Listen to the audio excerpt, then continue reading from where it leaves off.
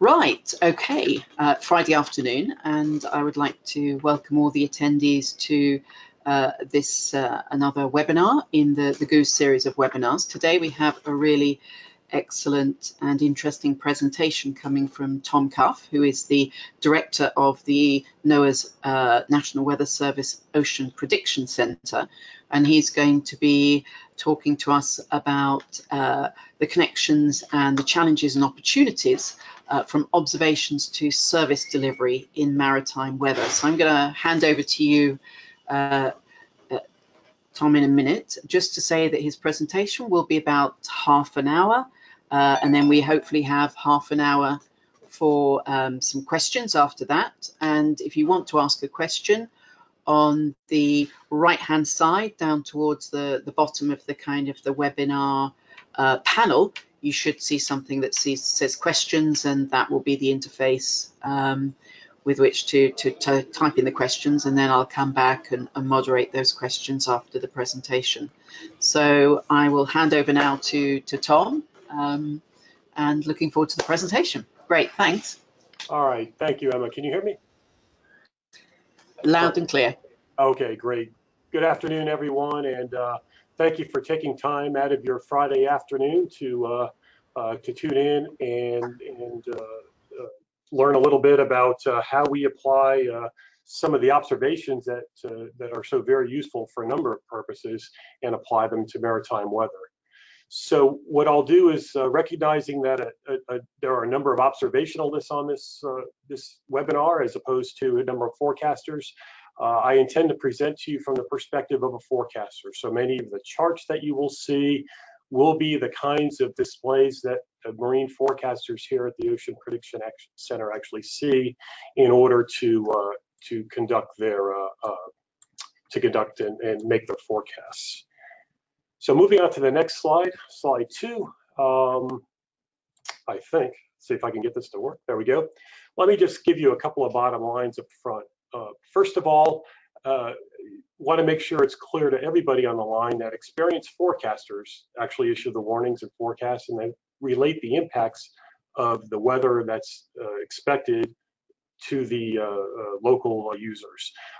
And that's to differentiate that from forecast models, which simply produce the guidance. I think many of us are used to the idea that the app that we've got on our phone or looking at the model forecast prediction on the computer is actually the forecast.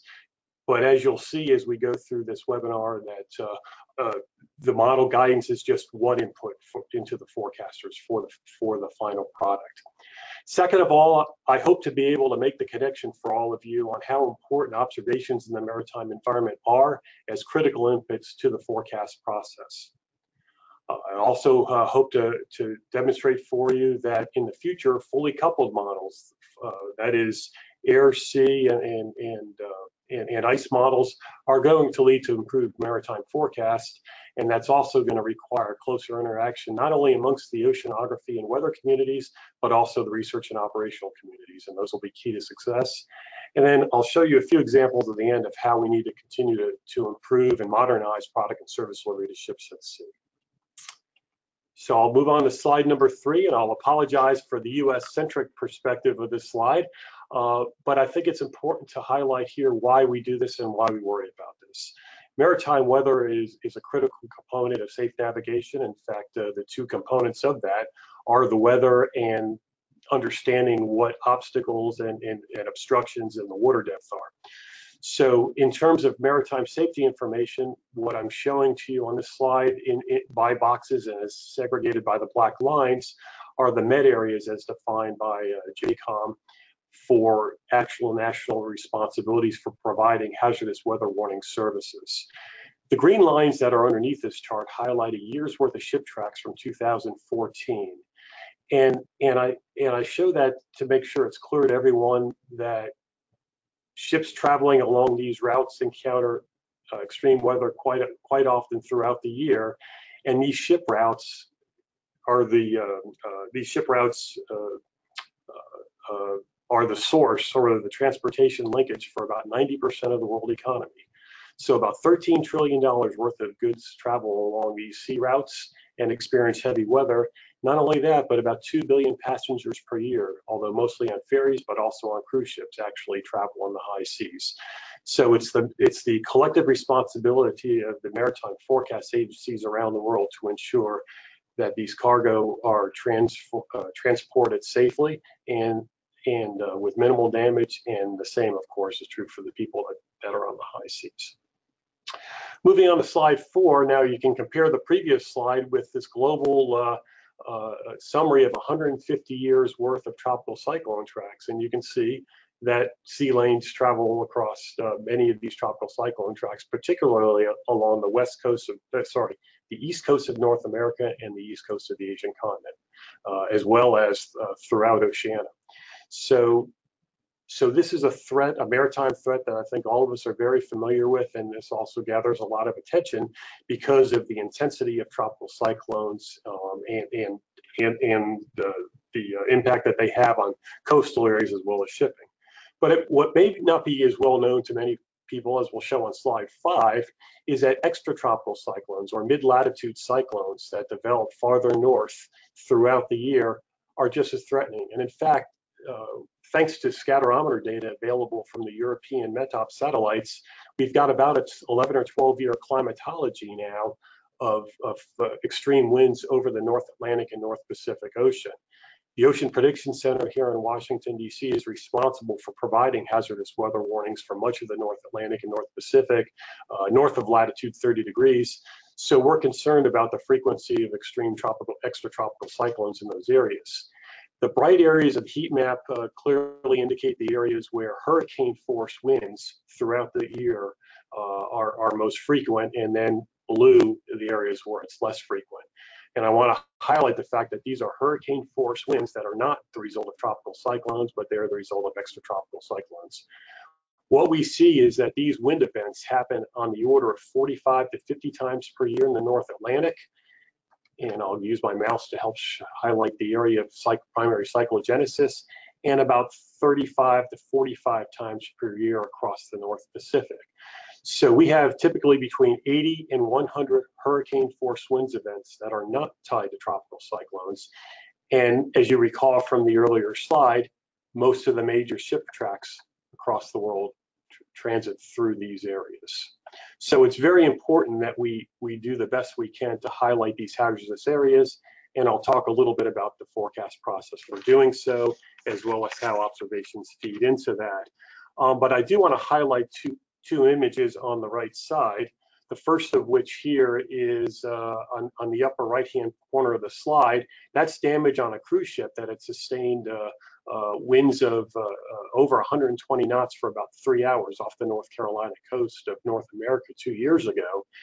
And the passengers had a fairly rough ride. In fact, that ship had 6,100 people on board, and that ship was in peril for some time. In the lower right corner is a ship that just recently lost about 75 containers off the coast of North Carolina in March, in the same region actually as the earlier ship, but 2.5 years later. And as you can see, that ship took a great deal of damage, and the cargo was lost. Unfortunately, that happens all too often. Furthermore, as we move on to slide 6, I've got the cover of 2 reports that have just been released by within the U.S. federal government within the last few months that highlight marine incidents that are the result of extreme weather. On the left, you see the cover referring to the sinking of the U.S. cargo ship El Faro, which sunk in the Bahamas in October 2015 with Hurricane Joaquin, bringing killing all souls on board. On the right, you see the cover of a report by the U.S. Committee on the Marine Transportation System. This was a report to Congress that was requested by Congress as a result of incidents such as the El Faro, but also some of the cruise ship incidents similar to the one I referred to earlier, trying to understand how we can do a better job with maritime weather prediction, and particularly in transmitting information from the National Hydrometeorological Services, in this case, the National Weather Service, which may in fact be doing a very good job with the weather forecast, but somehow or another it is not getting out to the maritime community. These reports also talk about issues relating to transferring observations to and from the ship, so I'll touch briefly on that. But really the thrust is how to ensure that the impacts of the weather are better understood by the maritime community and how to make sure that they make the right decisions. So we'll talk a little bit about that. So with that introduction, I'll talk a little bit about the U.S. concept of weather-ready nation, and I'll extrapolate that further into how we can become a maritime weather-ready nation and some of the steps we need to take for that. And then I'll more broadly talk about how observations, forecasting, and dissemination can be strengthened for the global maritime weather enterprise. Moving on to slide 8, this is just an overview of the National Weather Service's National Weather Service's Weather Ready Nation program. And the idea behind Weather Ready Nation is to ensure that we've got a ready, responsive, and resilient society, having community resiliency in the face of increased vulnerability by extreme weather, water, and climate events. And there are a number of pieces that are key to this. One of them is clearly better forecasting and making sure that actionable information is provided to the public, but it's also about making sure that the weather, water, and climate enterprise are working together to connect the forecast to decisions that are being made by the population. On slide 9, one of the key pieces to that is actually the concept of impact-based decision support services. Realizing that weather forecasts are only as valuable as the decisions that are being made with them, one of the efforts that we're focusing on with our weather forecast offices in the U.S. is not just generating the forecasts and warnings, but being able to connect those forecasts and warnings with impacts, being able to convey what is going to happen, for example, in a particular flood scenario, what's going to happen in a particular tornado, or even a heat or a fire scenario. Making sure that the emergency managers are aware of what the potential range of impacts of the weather are and how those impacts can be mitigated as much as possible in advance, how relief supplies can be provided in advance to ensure that the population is as ready as possible. So how do we translate this into the marine world? I think over land and along the coastlines where we've got a heavy population, I think a lot of that is very intuitive on how that can positively impact people's behavior by connecting those forecasts with the warnings and impact, but that gets a little more challenging at sea.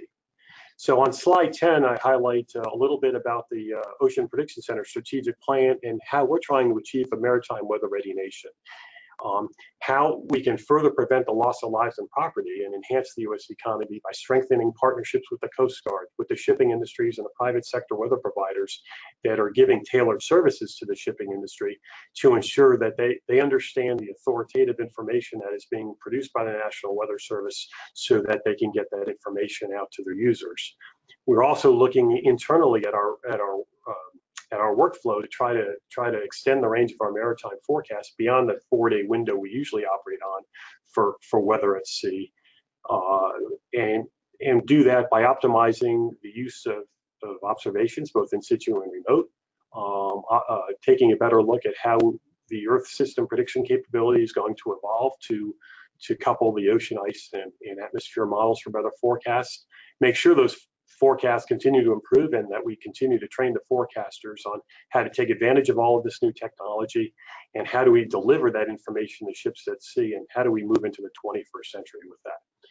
We also, as I mentioned just a little bit earlier, in terms of model predictions and combining the atmosphere waves or atmosphere ice and ocean, that's becoming critically important as activities in the maritime Arctic increase, and we need to make sure that that we're taking advantage of the intellectual capability of our forecasters as well as the investments in numerical weather prediction to improve forecasts in that region.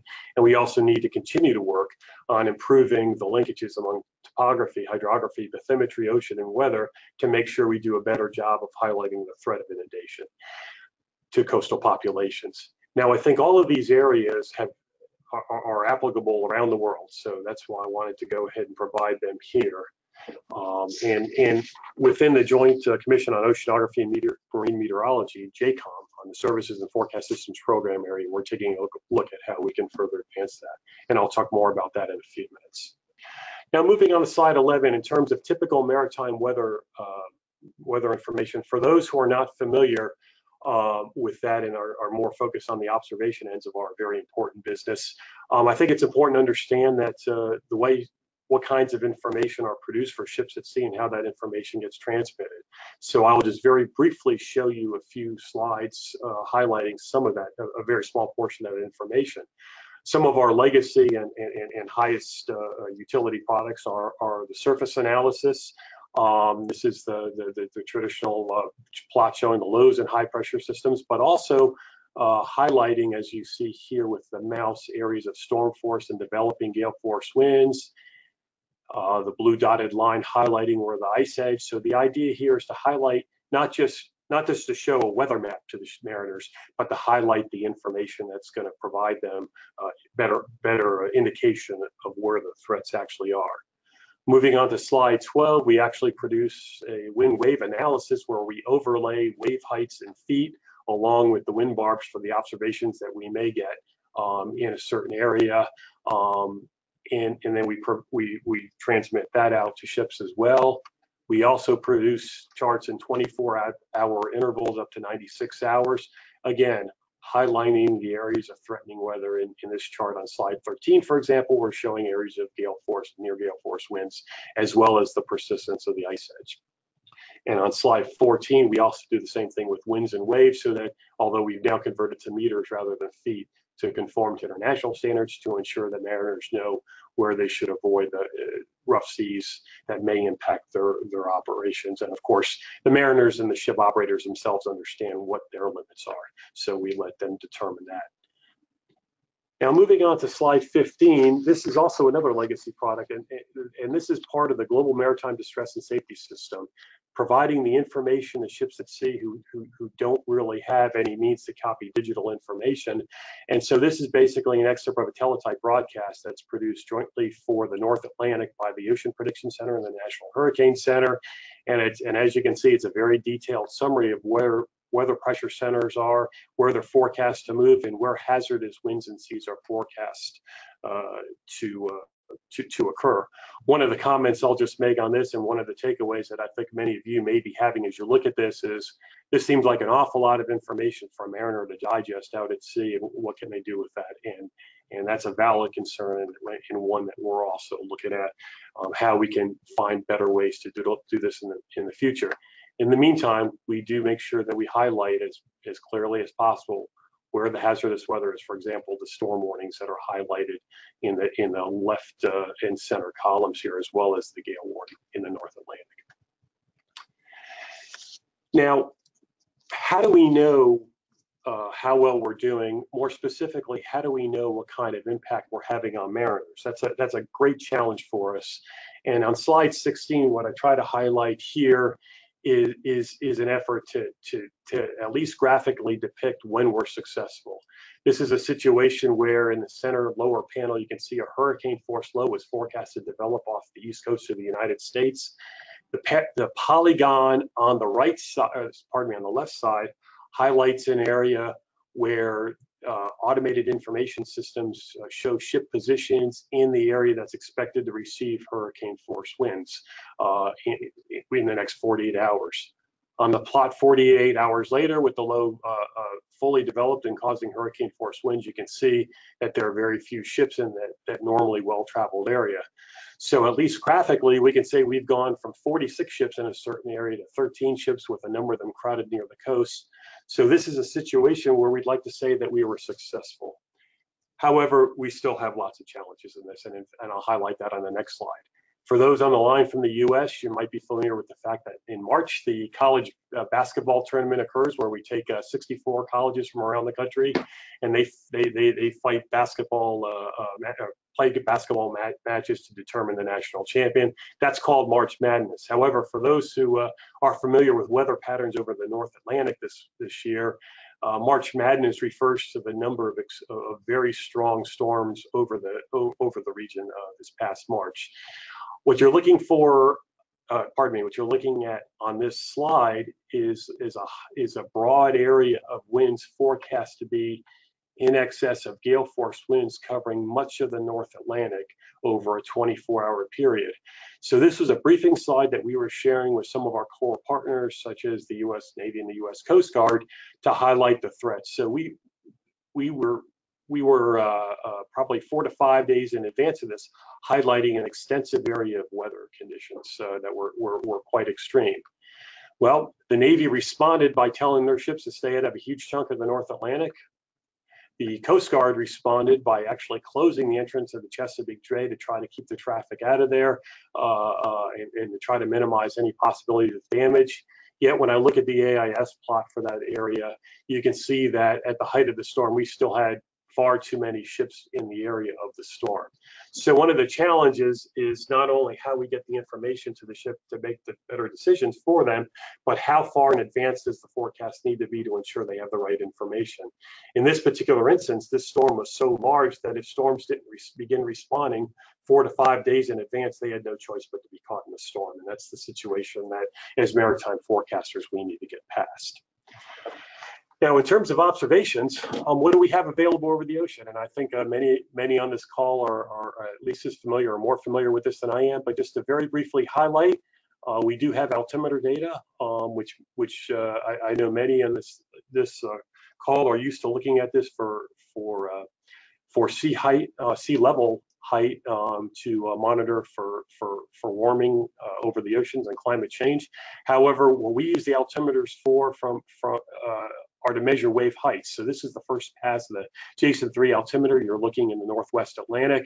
And what we're seeing here is swaths about 7 kilometers wide showing wave heights in feet. So we're getting some very good definition of what the waves are. In fact, where I've got the mouse here, we're seeing 16 to 18 foot seas to the south of Greenland, which is pretty extreme.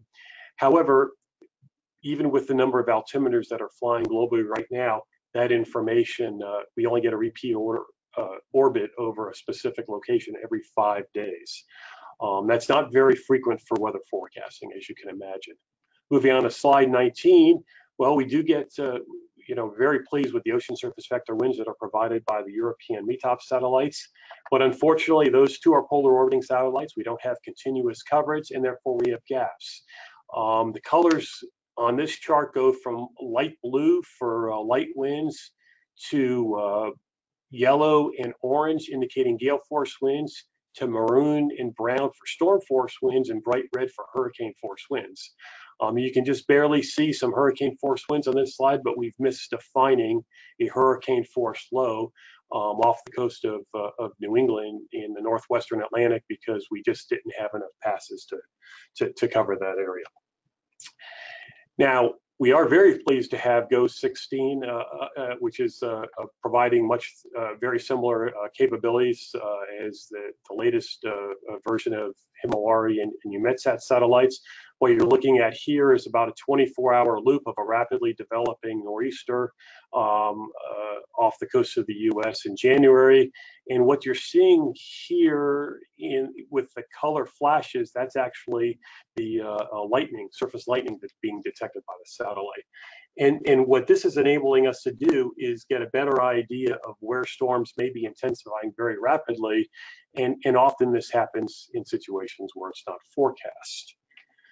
So let me put this all together into a case study that talks a little bit more about some of the in situ observations that many of you all are providing. We had a coastal storm about 2 years ago off the coast of the US, and this is a situation that actually became the center of attention for the cruise ship I referred to earlier that had 120 knot winds.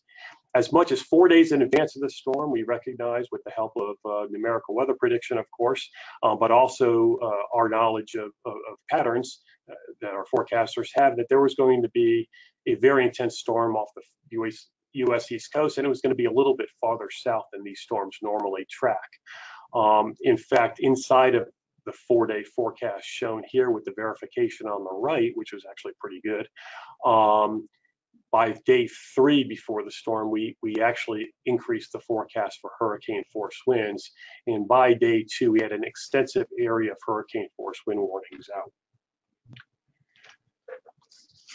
Showing here is just I'll show briefly a satellite image from GOES 14 before we had the new series of GOES, highlighting the number of the rapid intensification of this storm off the Carolina coast. Typically, these storms develop further to the north, so we were very concerned about making sure ships got the information as quickly as possible. As you can see from this these 1-minute satellite images that we specially requested at the time, there's some very rapid intensification going on.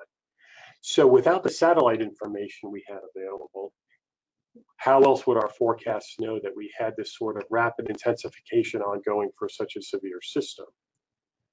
Well, unfortunately, because we weren't able to get so many ships out of the way for such a large storm, we did have a number of ships that were a lot closer to the storm than we would have liked, and part of that again was owing to the fact that the storm was farther south than usual.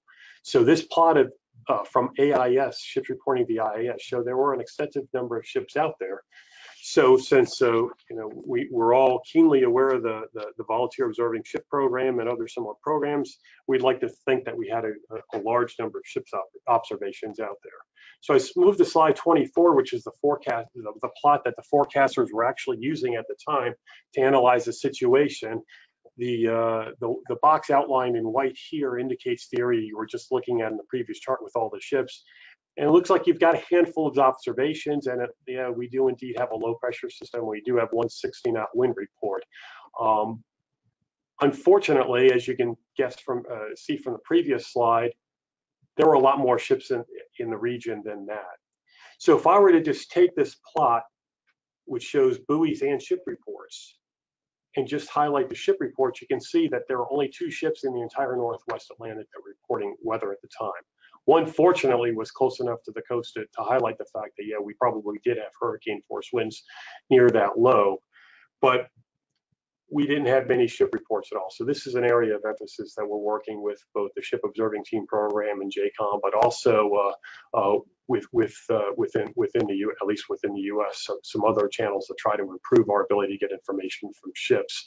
However, for Goose and for many of the folks on this call, I'd like to go back one slide to slide 24 and highlight the buoy network and the incredible value that not only the fixed buoys provide in at least giving us some understanding of what's happening, but also the drifting buoys, as you can see here. They provide additional useful information that forecasters really desperately need. Now, of course, if I was to compare that to the surface observation network over land, you can see the density of a typical surface plot over the U.S. shows an awful lot of observations, and I would certainly never try to make the case that we should have as extensive a network of surface observations over the water as we're going to have over land, where in this case there were 330 million people. But I do think that the previous plots highlight the need to get more information from ships. Now, referring to that cruise ship, we did have a ship in the area that was collecting weather information. We know that because this was a Twitter shot taken from the stateroom of one of the passengers on the cruise ship that went through the system, and you can see that this ship was reporting 106 knots of wind.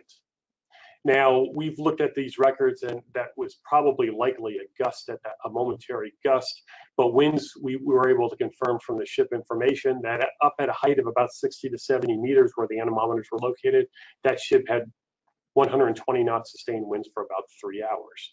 And you can see the ship's only making about 2.7 knots over water, but that wasn't the highest Twitter observation we saw. We actually saw one of 143 knots a little while later as the ship was trying to make its way northward. Now you can see it's showing a speed of 7.4 knots. We actually plotted the positions of the ship, and the ship was not moving to the north-northeast at 7.4 knots. It was actually moving sideways at 7.4 knots. So clearly the ship was in a situation that it didn't want to be in. However, we didn't have those observations until after the fact. And after some clear testing, we know that observations received over Twitter don't make it into GTS. They don't make it into the weather observation network. They can't help the forecast, and they can't help the models. So this is an area where we're trying to work with the shipping industries to try to ensure that this information gets distributed as much as possible.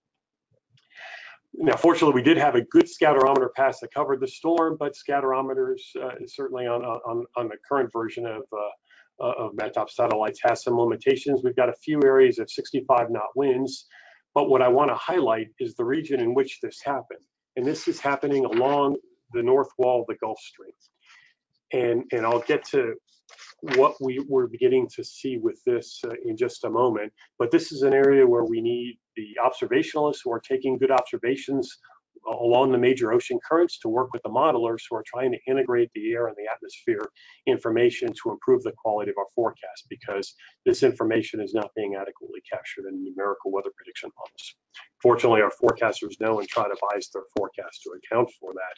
In terms of altimeter data, however, I just wanted to highlight here briefly that the altimeter was of no use because the altimeter passes that we had around the time of that storm just were too far away. So we didn't have that independent look. Fortunately, we did have a few buoys and on slide that were in the area, and on slide 30, I just wanted to highlight that again, the value of having a buoy in the right place at the right time. And as you can see in this case, the wave heights increased from 4 meters to 7 meters in 1 hour. For those of you who have been to sea, I know all of us feel that, are aware of the fact that wave heights can increase rapidly when the winds increase rapidly. But I have to admit, I was pretty surprised at that kind of increase. And in fact, we had 9-meter seas measured by that buoy for a few hours.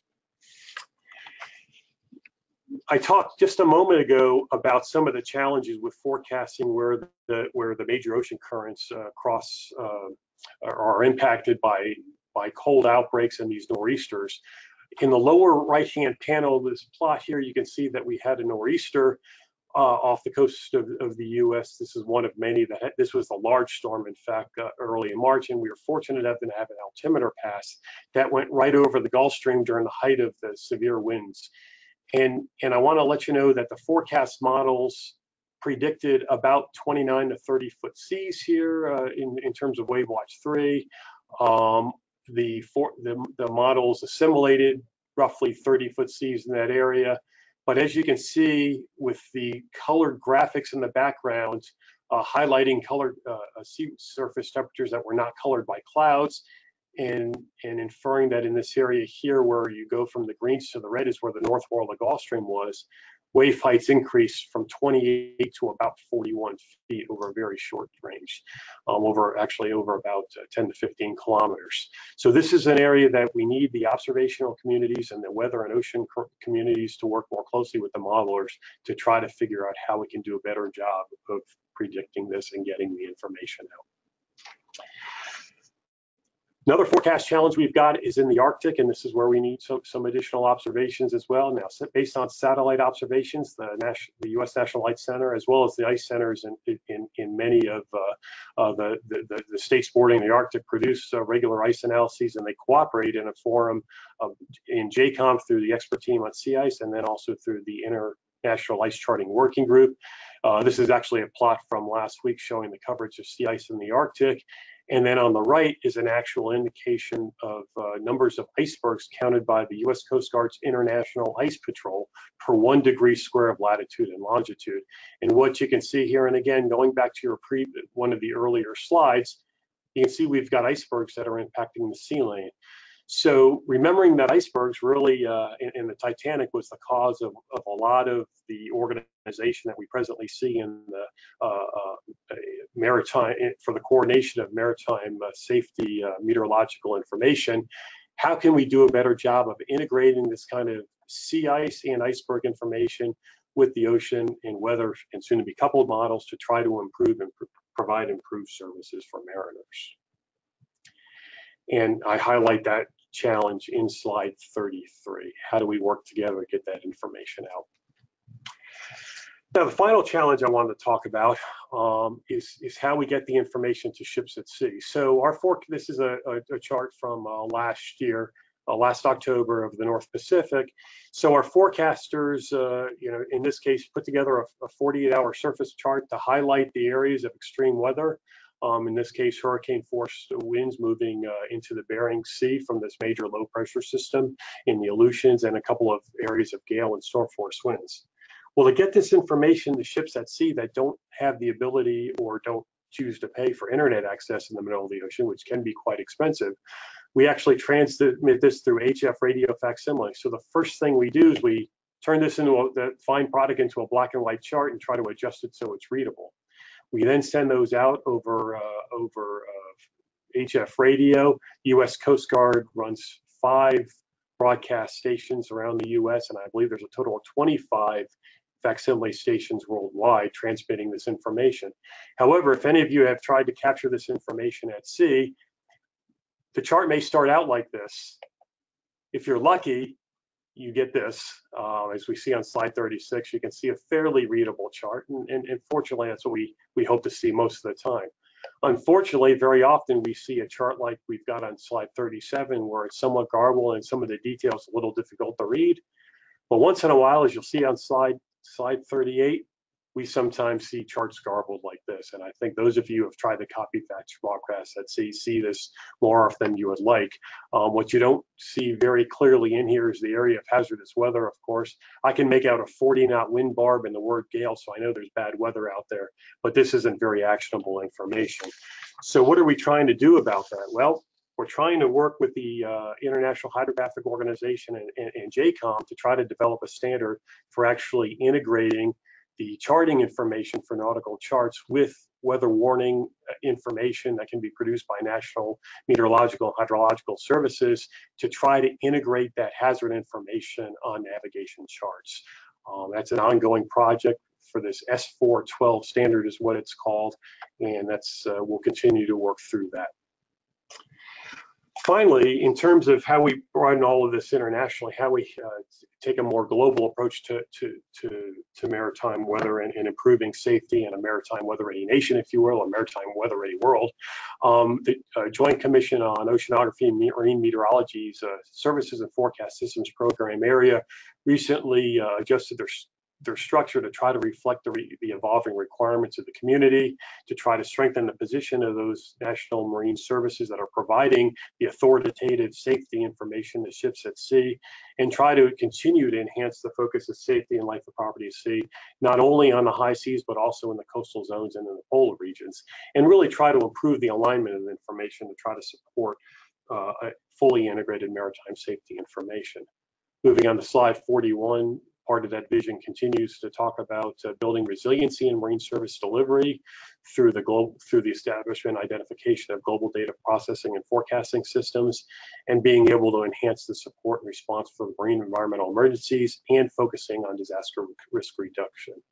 And very broadly speaking, for those who want to reach out to the JCOM website, this is actually the new structure. We now have a worldwide Med-Ocean Information and Warning Service Committee that used to be the expert team on marine safety services. We've established national marine services focal points to try to improve the ability of countries to work within their med areas and get the latest safety information out. We're establishing permanent expert teams on marine environmental emergency responses, focusing more on disasters resiliency and response, and really trying to increase cooperation on coupled operational ocean forecasting with the atmosphere, as well as the expert teams on sea ice, which has been long-standing.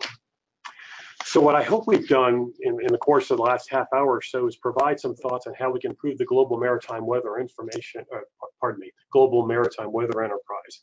It's important that we continue to strengthen dialogue between the maritime weather and ocean communities, but also between the ops and research communities. And this is also an area where I think tighter connectivity with programs such as GOOSE and GCOS, for example, in ensuring that we get the right kinds of observational information collected that support not only climate records, but also support the hazardous warnings and forecasts for ships at sea. I think we can continue to work to improve on that and develop these integrated products and services that meet the requirements and help our users at sea make optimal decisions where they're so vulnerable and need to make those decisions. And of course, we want to ensure that we get more observations where and when we need them. We want to improve the dissemination products and try to get out of the 1930s technology that we're still relying so heavily on, as I showed you with the HF facsimile broadcast as an example. But also we want to continue to build partnerships to ensure that the authoritative hazardous weather warnings are disseminated.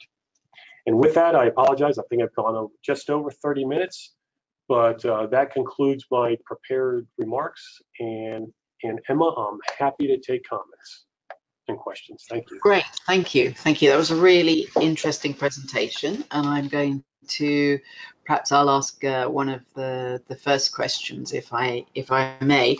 It was, I'm kind of fundamentally interested in the sort of the extending the range of maritime forecasts. You kind of touched on that, and you're sort of into seasonal forecasts and things like that, I guess. Will the needs for observations change dramatically? You know, when you're looking at seasonal forecasts, do you need different types of observations, or are you looking really for a similar mix of satellite and all of these things? Do you need deeper observations, for example, deeper in the ocean, to get the circulation patterns and things like this? Yeah, great question. I think I'll try to separate this into a few parts.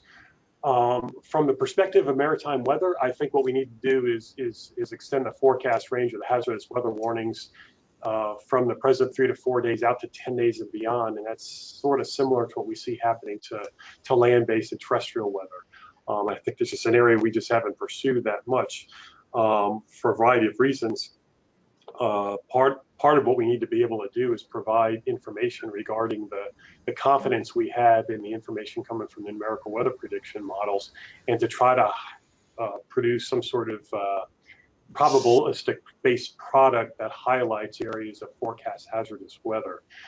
So in terms of observations, I think that's where clearly once you know, like anything else over the ocean, we would need more observations over the water to be able to do that. Yeah, I certainly believe that having more information on subsurface water conditions as well as surface conditions will help improve the models, particularly as we shift into a coupled modeling regime. I think another piece of this becomes the Arctic and also the Southern Ocean, quite frankly, with the, of course, the ice problems. The Southern Ocean are significantly different than in the Arctic because of where the land and the ocean are, if you will, relative to the poles. But I think the more information that we've got over the ocean at deeper depths will certainly continue to improve our ability not only to extend the range of maritime weather forecasts out to 10 days and beyond, but improve our ability to predict sea ice melting and freezing up of the ice edge, as well as movement of the ice edge over time. Over the short term, the ice edge is very heavily influenced, as those who live up in the high latitudes know, it's very heavily influenced by the storm tracks. So as we have a better handle on the storm track over extended periods of time, we can do a better job forecasting the movement of the sea ice. And then, of course, from a seasonal to seasonal perspective, once we've got more information about the water depth and we've got better resolution on the ocean models that are feeding the climate models, pardon me, and yeah, I think we'll do a better job with that. Does that answer your question, Emma?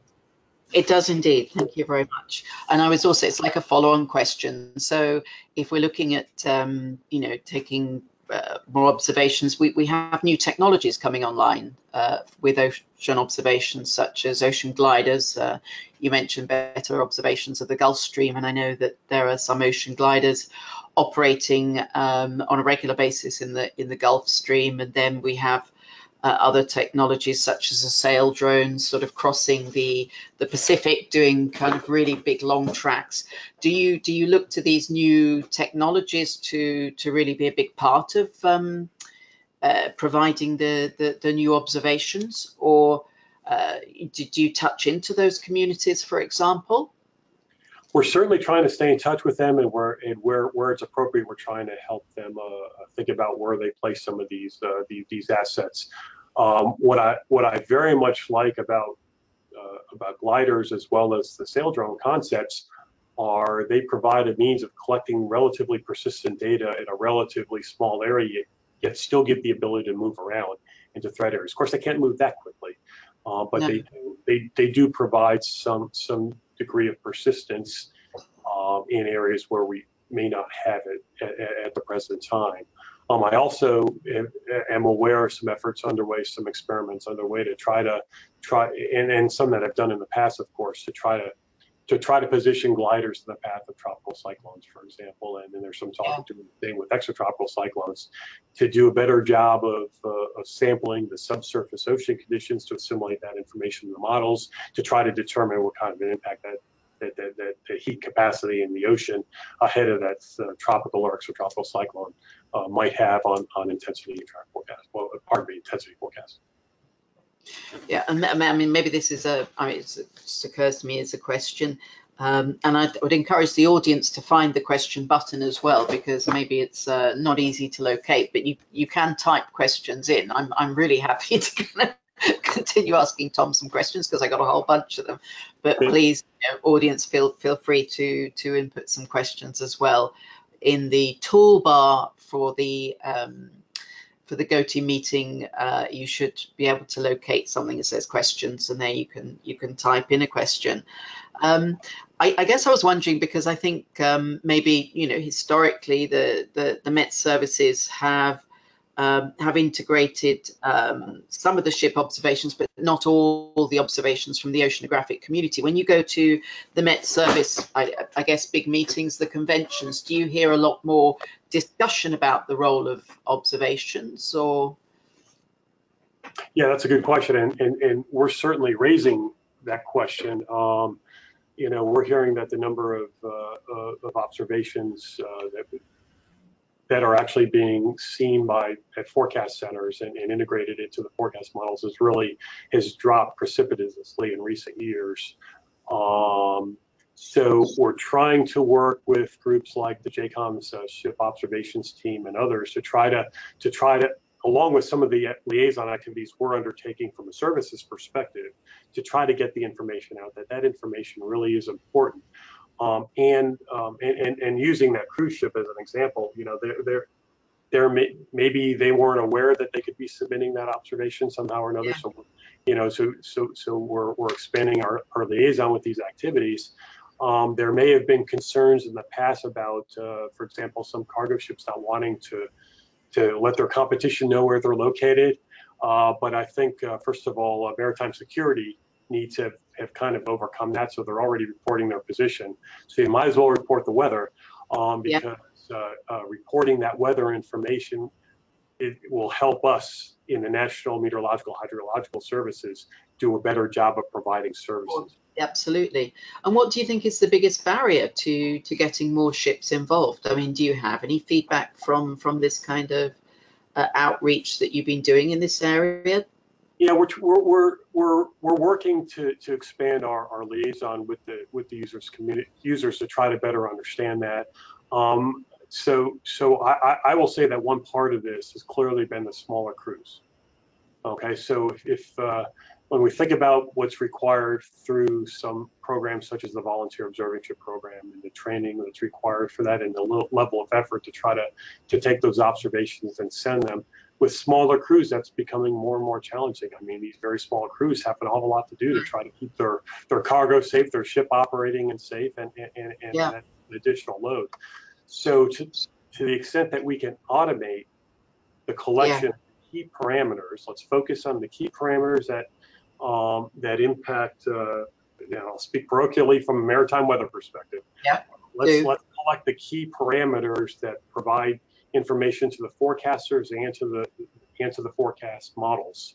Automate that as much as possible and make that as hands-off as much as possible. I think that will go a long way, and a number of efforts around the world are underway to do that. I think another aspect of it is figuring out how to utilize the automated information system, the AIS data streams, to be able to transmit some of that information in real time. A number of experiments on that around the world are taking place, one of which is in the US, and really is the outcome of the sinking of the El Faro. So yes, I think we've got some steps underway to try to do that, but I think one of the biggest impediments has really been the level of effort required to do it, given in the face of shrinking crews. Automation and technology be a part of the solution, really. So that's interesting. It's an interesting perspective. I have a couple of questions coming in from the audience. One from Antran, who is saying that we mentioned buoy, ship and satellite, and was wondering if you're also ingesting data from Argo profiling floats in your models. Yes, and that was I apologize for that oversight and not having that slide in there. Absolutely. that information is really critical to ensuring that we've got good information in the ocean. So yes, that is definitely in there. Okay, and I have another one from Johnny Johannesson, saying that are regions of possible strong wave current interactions, such as within the Gulf Stream, marked during severe wind events?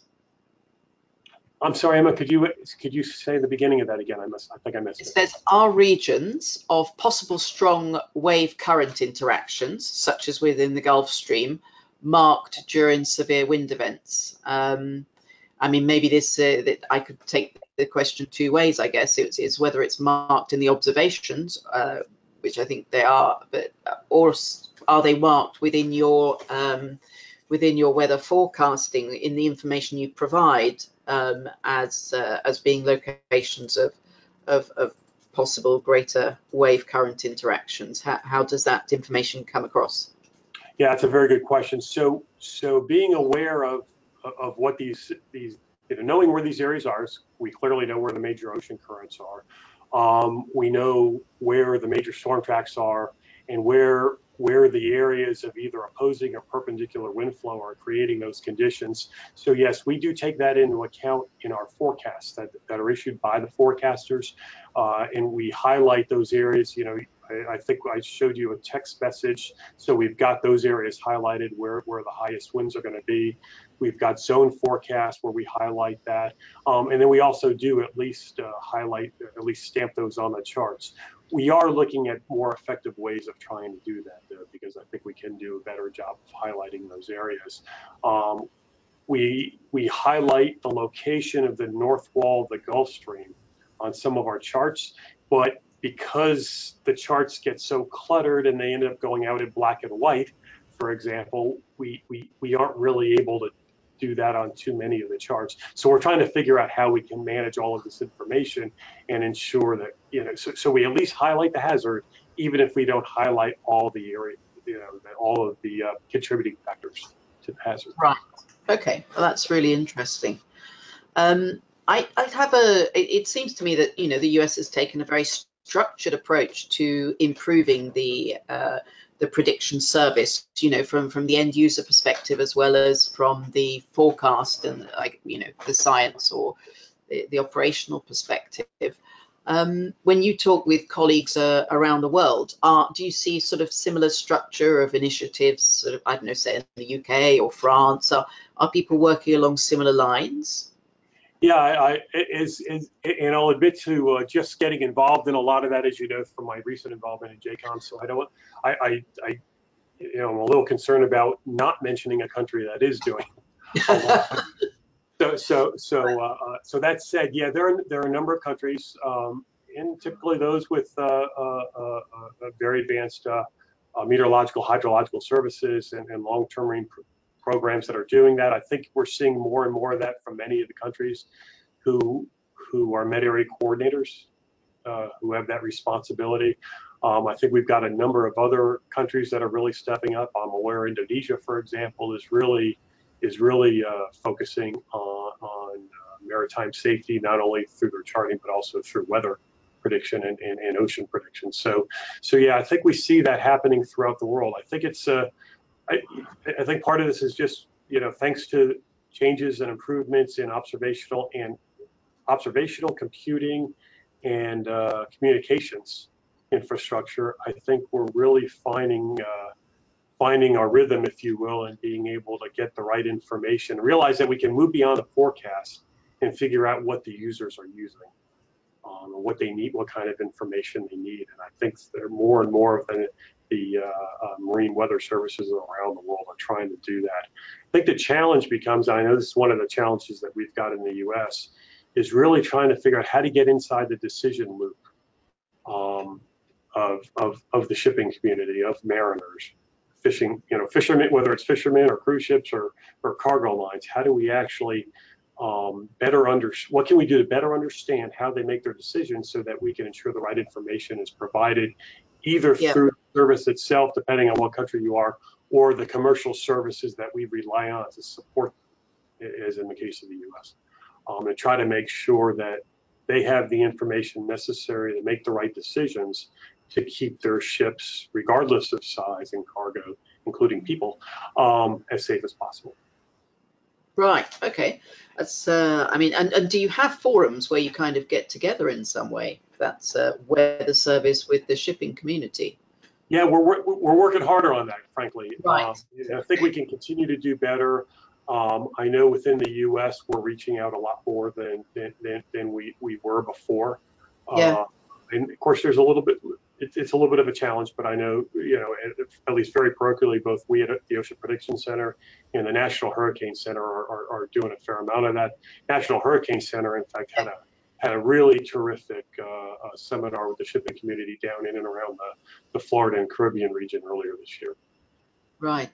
Okay. Good. So it's a work in progress, but certainly heading in that kind of direction. And I guess Ocean Obs 19 might also be an opportunity to sort of link everybody together in that sense. I know that has a focus on getting industry involved as well. I have a couple of questions that have popped up from Rainbow Pang, saying that service delivery is critical for maritime security and the AIS is used for service delivery for national weather services.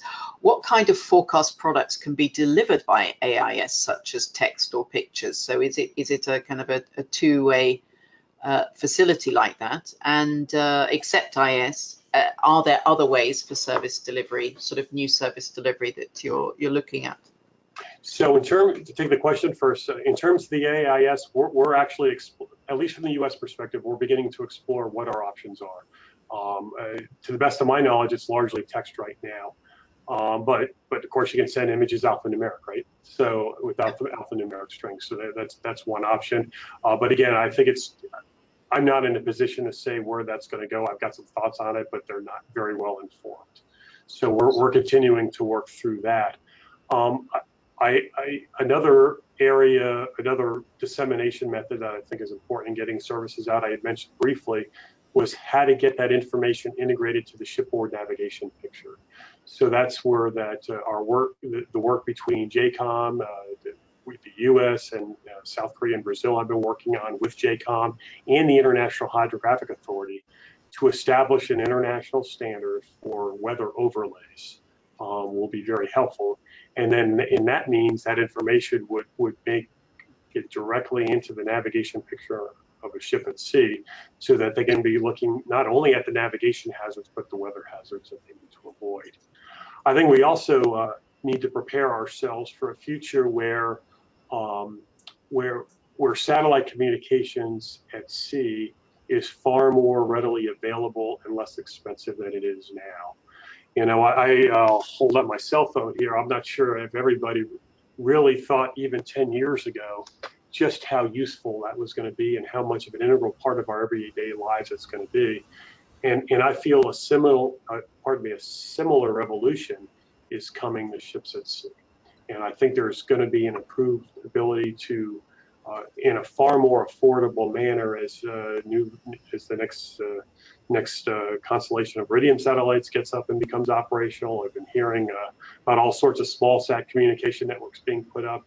And I think we need to position ourselves to figure out how we can transform over time, and doing so very carefully, purposefully, and methodically, how we can transform ourselves from this teletype and HF facsimile based network that we've become so reliant upon to over time actually be able to take advantage of the satellite communications. I don't think we want to be sending, I don't think it's going to be like the internet at our desk in our office, but I think we can do a better job of providing value-added products that do a better job of conveying the hazardous information than we are now.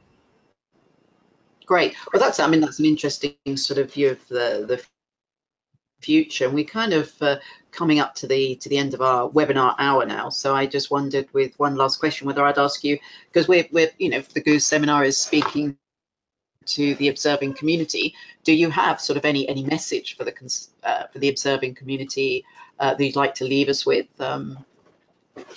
Yes, I do. First of all, thank you for all that you're doing. When my forecasters come on shift, yeah, they're looking at the models, but actually what I find them doing right away is they're also looking at the observations that they've got available at sea. Yeah, they're checking for the scatterometer data, they're checking for the altimeter data from the satellites, but they're also looking at the buoys, they're looking at the ship bobs, and they're trying to make sure that they've got a clear picture of what's happening in the maritime environment.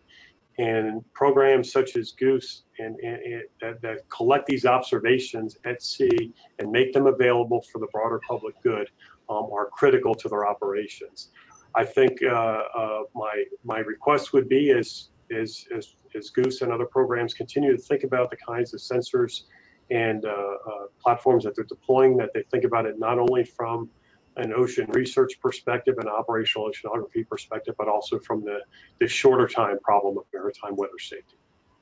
Yeah, well, thank you for that. I mean, I think from the observing community, I can't speak for everybody, but it's really, obviously, it's great to have a presentation where we see the use of the observations that are being taken. It's really important, and at least it's one of the big reasons we all do the observing. So I'm going to say thank you very much, Tom. It's been a really great presentation, and I've seen some things from you before, but it was really interesting to kind of take the run through of the whole focus of what the US is doing in terms of these improvements, but sort of in a global perspective as well. So I think we're going to wrap it up here, and I also want to thank all the attendees for tuning in to this Goose webinar, and it will be available. It's been recorded, so we will also make it available on the Goose website. And yes, I guess that's I'll bring it to a close here. So thank you very, very much, Tom, and let's see how things develop and work on getting some more observations through to the models for you. Okay, thank you, Emma. Thank you, everyone. Thank you. Bye. Close your video for